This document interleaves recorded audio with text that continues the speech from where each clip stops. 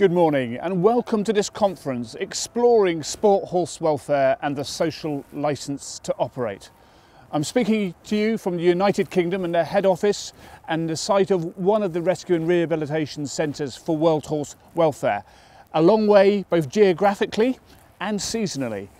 But I wish you a very productive couple of days. World Horse Welfare is a charity founded back in 1927, but our foundation is to support the horse-human partnership. As a leisure animal in the United Kingdom, we run the largest rescue and rehoming service for equines across the country. As a working animal, where we work in 18 countries, where over the whole world there are 110 million working equids supporting the livelihoods of nearly 750 million people. As a farm animal, we were founded as a campaigning organisation and seek to abolish once and for all the long distance transport of horses to slaughter across Europe and then worldwide. But of course, of most relevance today, we support the responsible use of horses in sport.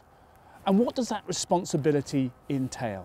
Well, of course, it entails putting the welfare of the horse first. But few would disagree that we live in an increasingly mad world, and there is a growing call that any use of horses is abuse. And therefore we believe that the social licence to operate concept has huge value to the equine sports world. The social licence to operate means doing the right thing by our horses, but also being seen to do the right thing by our horses. So it's about bringing trust and accountability to the general public.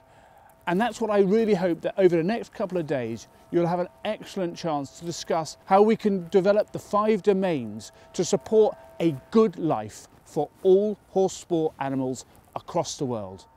Thank you so much for the opportunity to speak to you this morning, and I wish you an excellent conference.